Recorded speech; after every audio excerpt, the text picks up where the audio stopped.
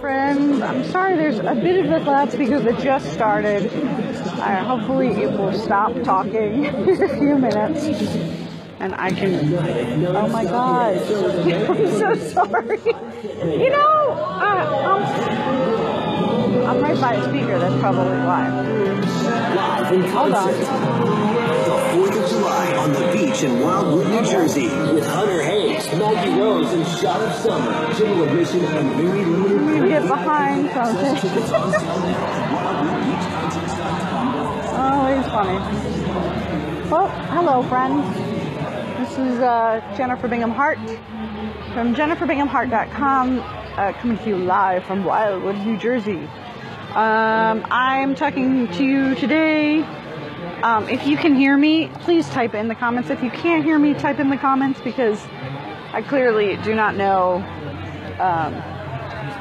if you can hear me, especially with all the commotion, so I apologize. But today's topic is mindset, and how it is always a changing game and is always popping up. So if you have a foundation of working on your self-awareness and how you might feel about certain things, and sometimes when you think about certain things, say you're coasting along, you're feeling good in all your areas of your life, your fitness, your health, your romantic partners, your family, your money, you're okay. You're not fabulous, or maybe you are fabulous in one area or not. And then all of a sudden something pops up and you're like, oh crap, I still have to work on stuff. Things happen. And that's consistently true in terms of you're a work in progress. You're going to be a work in progress for hopefully the rest of your life. It's not going to be some, I'm going to hang on here. It's not going to be one and done, because that's not reality. You're always constantly growing. So part of that growth is recognizing when a mindset issue comes up, where your confidence is kind of I'm not feeling 100%, or I'm not feeling confident, or I'm not feeling what's a good example? I'm trying to think of one. Today, something for me popped up. I was out to dinner with my family, and some issues of self-worth and also financial issues popped up for me. And that is a rare occurrence at times, because I have a good mindset about abundance and such. And it came out of nowhere, really.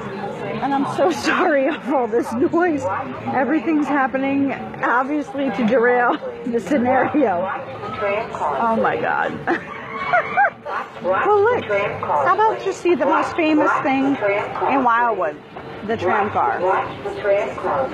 It's still annoying as ever, but it'll get you around the 3-mile boardwalk for no problem. So, mindset. It's a continuous process of growth, and my hope is for you to be able to recognize and become self-aware enough to know, okay, that's an area I didn't realize I needed to work on, because you got a hiccup. Emotional hiccup, really, because you don't necessarily want the manifestation of, oh, shoot, a bill came in and you didn't really realize, or a health condition popped up that you weren't expecting, or a work situation, or a romantic situation. The more self-aware you are, you can nip things in the bud before they become monstrous problems. Especially in romance or money, those are the two things most people kind of ignore the problems. So then they're getting bigger and bigger and bigger until, financial crisis or a breakup happens, or divorce happens, or something like that. So why not work on your mindset continuously? Because you are a work in progress. And that is my message for today. If something makes you feel upset or uncomfortable, check in with yourself. In a safe space where you have some time to kind of think about,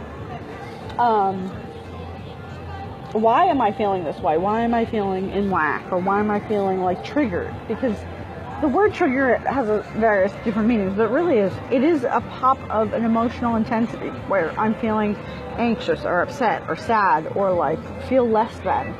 And that happens in every area of people's lives. So just check in with yourself. And if you have questions about figuring that out, that's what therapists are for. Coaches can help you navigate with mindset. Like, how do you change the focus on what is working? Because it really is about where you focus, you go. So today, with my mindset around my dinner table stuff, I have to work on it. It popped up. That's something I have to be like, okay, where do I feel lack and where can I change that in my mind? Be like, no, I'm really abundant in this area, or I'm really feeling like, no, I can work on it. So that's my suggestion for you. I hope you are well. I hope you have a great weekend. Tomorrow is Father's Day, and I will be on at 8 p.m. no matter where I am in the universe. Probably somewhere in New Jersey or Pennsylvania, wherever, however the things happen. So, again, Jennifer Bingham Hart from jenniferbinghamhart.com, company's Mindset Coaching, and I hope you have a great day. Bye. Look at Ironwood. Woo! Bye.